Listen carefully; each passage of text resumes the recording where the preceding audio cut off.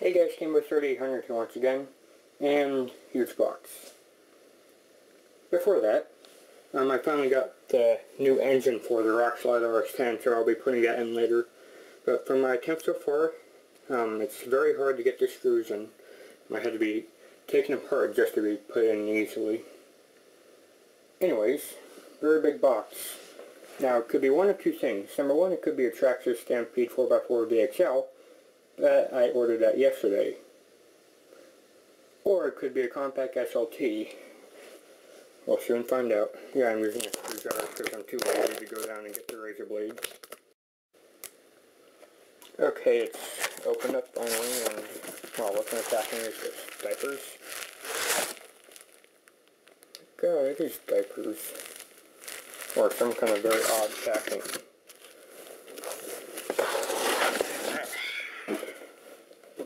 Yep, Compaq.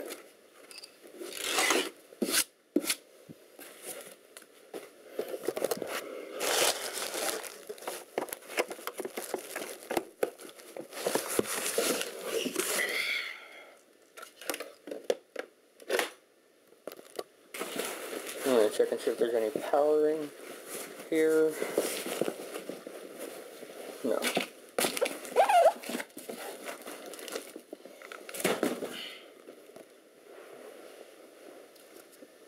Switching low positions.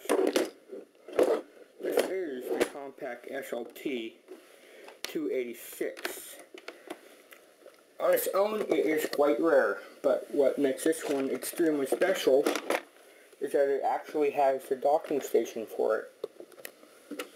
Now, I have no idea how rare this thing is, and it's kind of showing its age here. Perhaps there was some shipping. I'll never know. But, yeah, I have no idea how rare this thing is. I've never seen one in my life. Saw someone seen one of these. Well, never seen one in my life. Said it was extremely rare, and I'm not about to complain about that.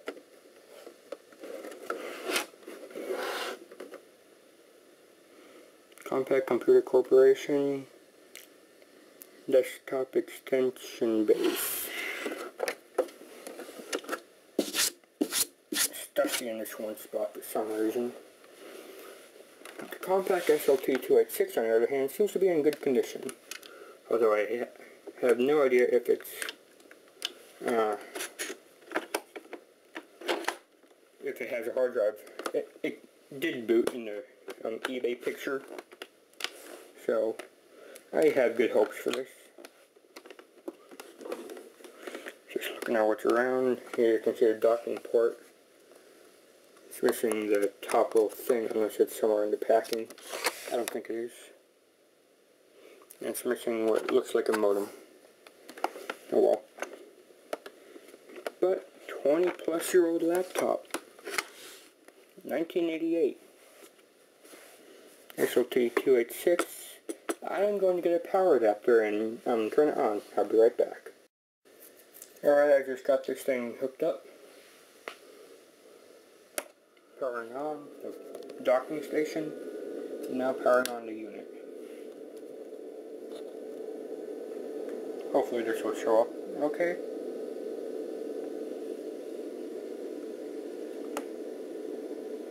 Monochrome LCD display.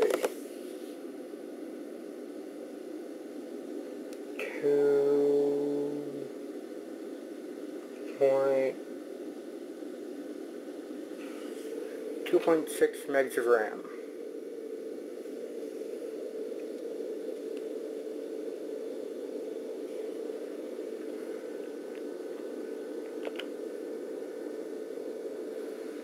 And it seems like it just rebooted. I don't hear any hard drive spinning up, so seems like my fears have been confirmed. There is no hard drive with this unit. I will say one thing though, I like how the keyboards actually come on out. It has a little extended thing, and that looks like none of the wires down here are frayed, only the ones up here are just very slightly frayed. So very good condition for the keyboard. Again, I don't know how common the docking station is. I know the computer itself is quite rare. To find it with the docking station is even more pleasing. I'm still wondering what's missing from here. I don't think it had a modem. Well, if it did, it was expensive and optional. The computer itself back in the time cost about $5,000. Then another $1,500 for the dock.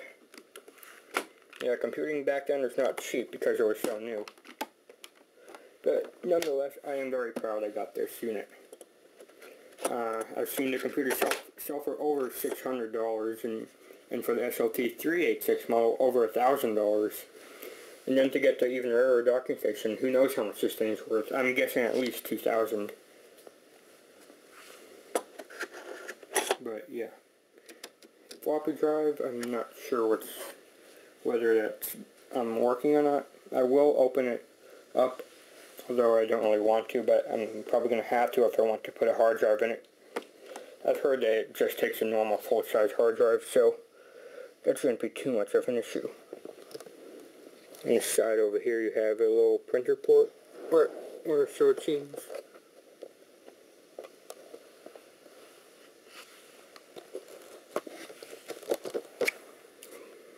Power cord, or power on, another printer, monitor out, and keyboard input. Why keyboard input? At first I was wondering why this is all like this, but then I realized it's to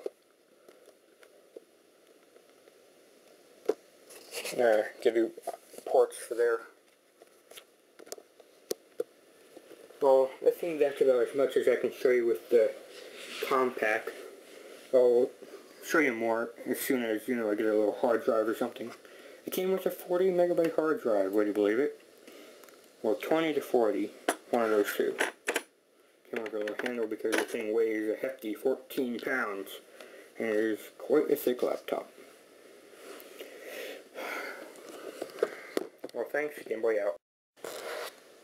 Okay, upon opening it up as much as I could, more on that later, I found out that there's a hard drive in it. Whether or not it's working or not, I have no idea. Now back to the taking apart thing. It's really difficult to take apart, really difficult. Everything comes out to the back and I can't figure out how to get the screen completely detached. I mean, I found out how to actually get it separated from the body, but not actual cables are under here. Yeah, they just came off, the little things snapped off somehow. Maybe just over age and over the years they died. I don't know. But I can't figure out how to get the wire actually out of there so that I could take the thing apart fully. But taking everything apart from the back, yeah, I did manage to peer inside there and see that they were connected to a hard drive. I don't know what size it is. I can't seem to get into BIOS. It's not really responding to anything. Perhaps this is why it was sold for so cheap. But the fact that it turns on is, way beyond my expectations for something this old.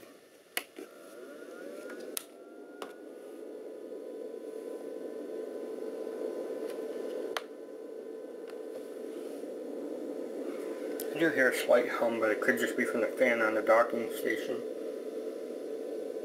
Still doing the same thing. I know doing Control Alt and Insert. But I mean, if you look here, the caps lock key isn't going on.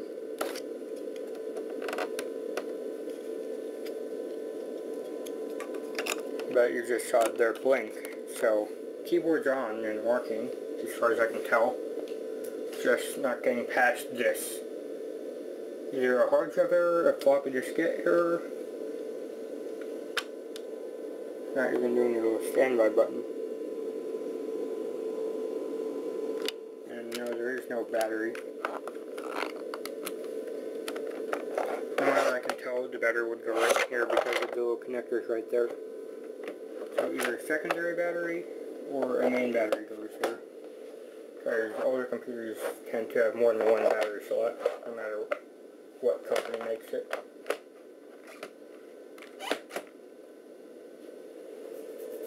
I think this is about as good as I'm going to get with this for now until I can actually open it up more and get inside it. But as of now, it's just sitting here.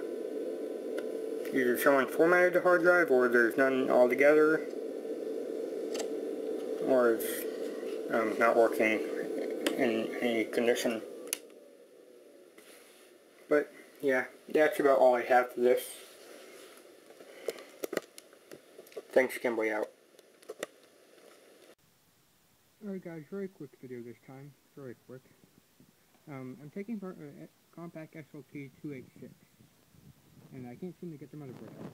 Or anything out. I was able to, get the back panel off. And the keyboard off fairly enough. The screws are over there. The screen's ready to come off, but I can't seem to get the top body off. And yeah, you can see the back over here, but when I actually tried to, that can't be good. Hang on.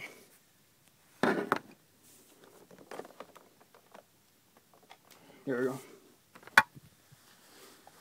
Whenever I try to actually push the motherboard out from under here, it gets about a centimeter or two out.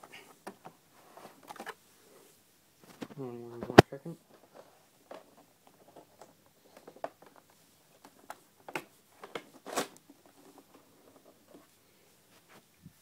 Here we go. But this is about as far as I can get it out. Not very sure what's going on. Don't see any other screws anywhere. And it should be able to just slide in and out. There's nothing else around here. Nothing under the handle. And yeah, I can see it sticking out back there.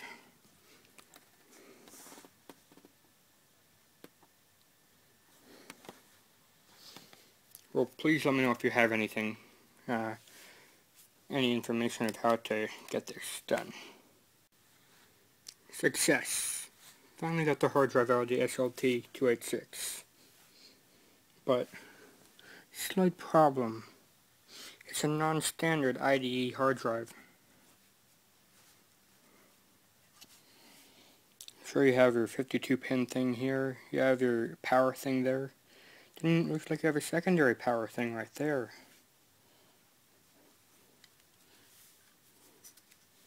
Now there's the 52 thing, power, and another secondary power there, but probably can't see it very well.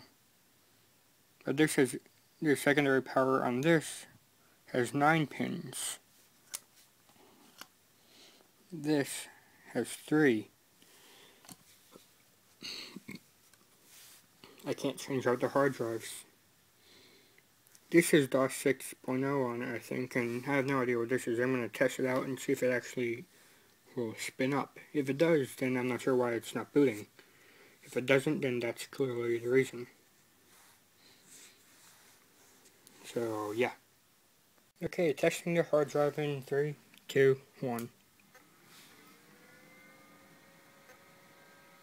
Okay, it's beeping. That's never a good sign. My fears have been realized. It's shut. Still nothing comes up on the monitor up there. I have it hooked up to a Dell Dimension L700GX. And it's still not booting. Maybe if I take out the optional video card that I have in there.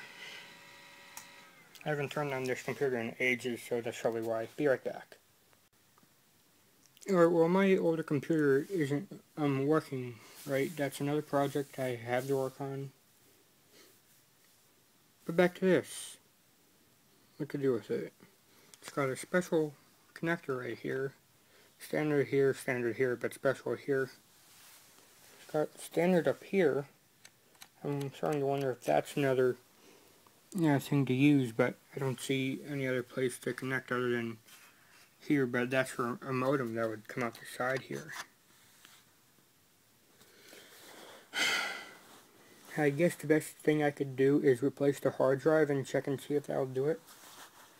Because as of now, this thing is making some weird beeps and whining.